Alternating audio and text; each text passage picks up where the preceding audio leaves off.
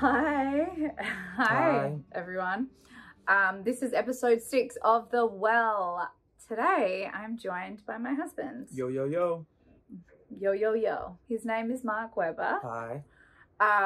And we have been married for how many years? I don't know. What? How do you not know that? You know that I'm terrible with, like, time. I'm so present. 14, 15, 16, 17, 18, 19, 20, 21. Oh, yeah, we should know this. 8 years. 8 years. Or almost 8 years. It'll be 8 years at the end of the year. Mark's really excited about this coffee cup, by the way. He wanted to make coffee so he could drink during the interview. Is there any significance to that, or you just thought it was a cool thing to do? It's just like a grounding thing for me. Okay, cool. We are talking about relationships, communication, how to have soulmate experiences together, and all the ways in which you can just have the most nourishing, enriching, beautiful connection with your partner. And we've been on quite the journey, Mark and I. We're in a really lovely, beautiful place at the moment, but it takes a lot of work. And that's the thing about relationships, is if you don't look at them as a garden that needs to be tended to and nourished, relationships can fall apart, including your relationship with yourself. So we just wanted to talk a little bit about some of the things we've experienced in our relationship, some of the things we've learnt. And do you want to jump in with anything in particular? Well, first of all, I'd like to say thank you for refilming this. We filmed this the other day, and I was nervous, and so I asked to do this again. And I feel... And I was like, I roll, but... I know. And now you're a little bit irritated with me right now. I'm just like, we've had to do this like 5 times because we've been interrupted. And I think the original was fine, but I was talking a lot. He was a little bit more quiet.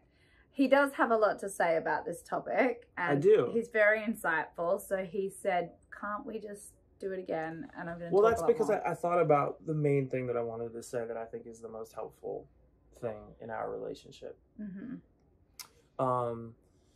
Which is, I used to think of dependency as really bad, like being codependency.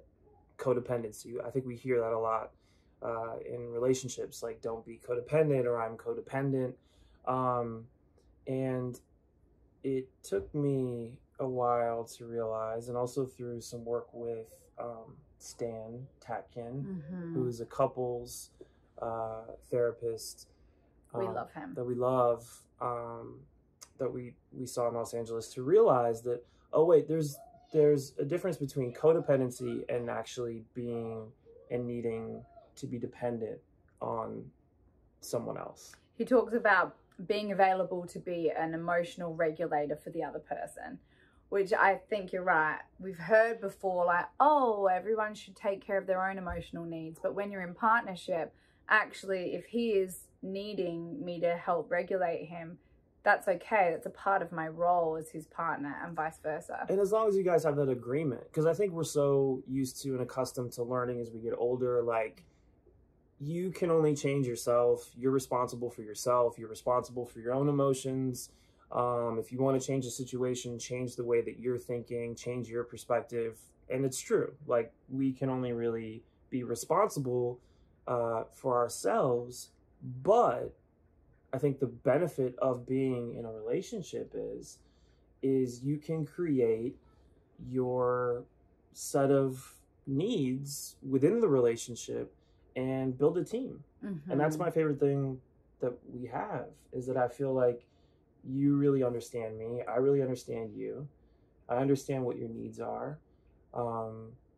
And it gives me joy to try to fulfill those needs. And it feels extra kind of liberating and freeing and inspiring, knowing that you have my back and you know what my needs are. Yeah.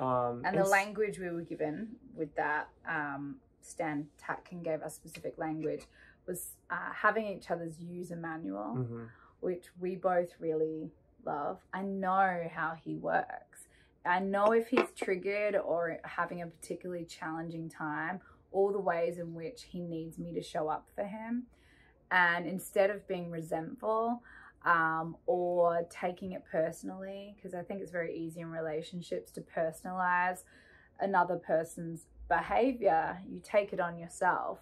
But actually taking a look at him and knowing, oh my gosh, he just wants to feel comforted right now. He wants to feel that he's so safe to have all these big feelings. And we talk about this with our kids too. And that I'm going to be the safe place for him to land. Like that's what he's craving. And because I have his use manual, I know that. So I let go of any of my own irritation surrounding his moods or whatever he's navigating.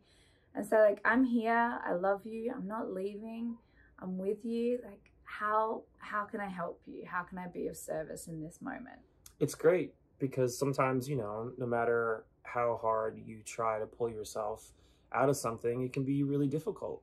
And so it's cool to have a partner and a teammate who knows how to be helpful in those situations when you're feeling triggered or you're feeling upset about a particular thing, knowing, you know what, I should go do this because this is what would help her the most right now. Mm-hmm.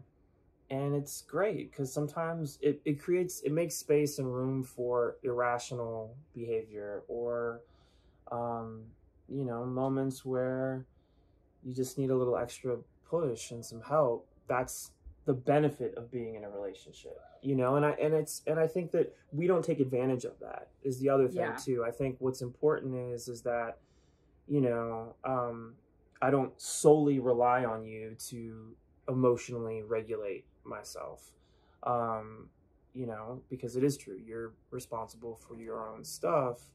But it does feel great to know that I'm available. Yeah. Should you need. Yes.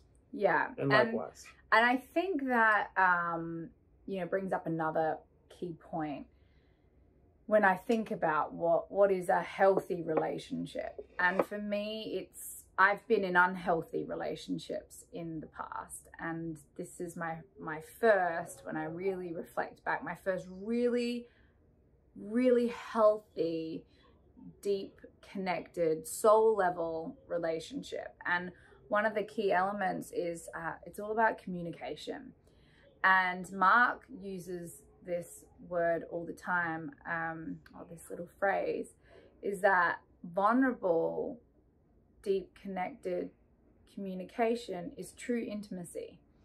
And I really believe that. That's something that we talk about a lot because, you know, you always want to show your best version of yourself. And there are all those private moments where you're feeling vulnerable or you're reactionary or you're in a feeling state and you actually don't even feel like sharing that with other people. But when you're trying to be in partnership with someone, you live together, maybe you have children together, there's a greater need to be able to be very, very revealing with what you're going through. And I find that I can crack open and share everything with him. All the ugliness, all the things that make me feel ashamed or that I'm guilty about, and any self-doubts, anything. I feel like I can land with him and say, oh my goodness, this is what is coming up for me right now. This is the reason why I've been reacting in a certain way or my behaviors shifted.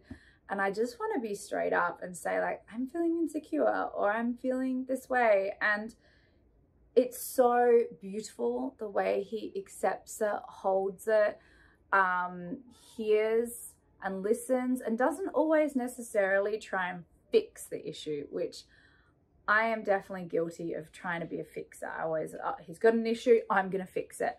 So that's something that, you know, when I'm leaning into the gentler, softer parts of myself, it's just about holding the space to hear, oh, wow, that sounds really hard. That sounds really hard what you're going through, and I'm here for you. And like, how can I be of service? So that communication, that deep level communication is integral. Yeah, it is. I mean, and we hear that a lot, you know, and I think it's easier said than done. And I think that but it is vital.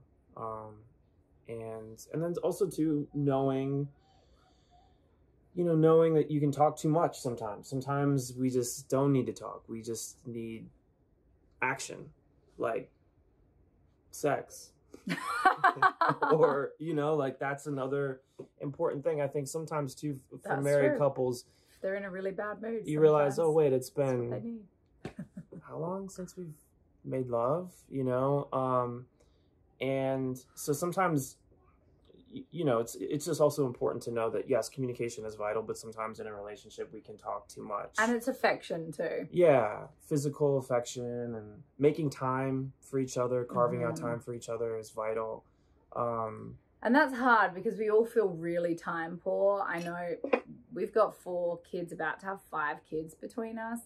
And at the end of the day, I don't even have time left for myself, let alone feel like I have time to be there for Mark and, get into deep conversations with him at the end of the night. But I crave that, and we need that as a couple.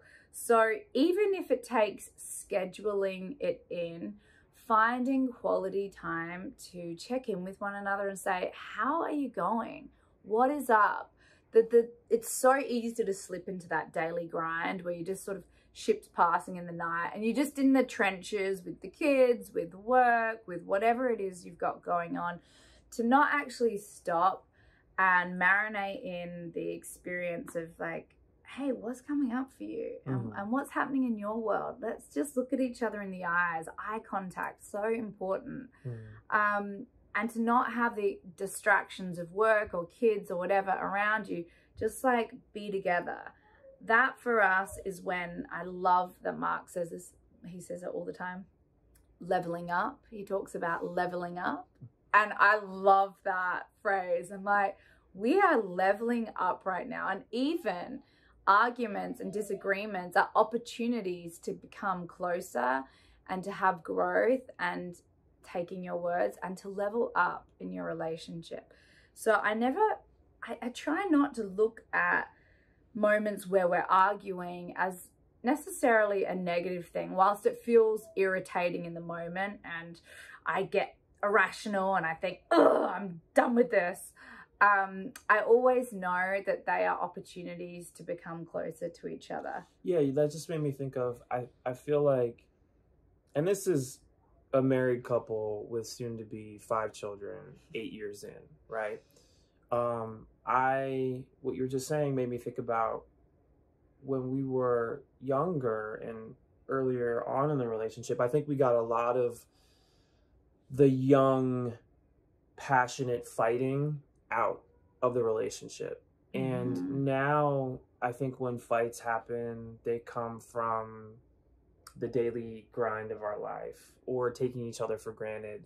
And fighting now, yeah, it's like irritating. It's almost like, oh God, this is just a waste of our time. We don't need to be doing this right now. And I know in the back of both of our heads, we're quickly trying to figure out a way to stop arguing and to resolve the situation as quickly and efficiently as possible. And that's awesome. And that's another beautiful benefit of being in a relationship, because also I think for anyone out there who struggles with like commitment or the idea of like long-term monogamy or just commitment, right, in general, one of the beautiful things about being in a long-term committed relationship is that, when you take the idea of never leaving kind of off the table, it ends up making you feel more free within the relationship. It ends up, I've never... Don't dangle the divorce carrot, like, yeah, well, I'm gonna leave you. Yeah, it's like, when you love each other so much and you're so committed to one another and you have a big family like we do, it would certainly take a lot of something really terrible to come in and disrupt our bond. Our family union. And that's amazing. That's such an amazing feeling. Yeah, so it's very liberating. It is, like it kind of flips the switch. We have 5 seconds left. for people who are worried about commitment, you know. If you can hang in there, it becomes the most freeing, liberating, inspiring thing you can do. We can do this in 2 parts, so I'm just going to finish this now.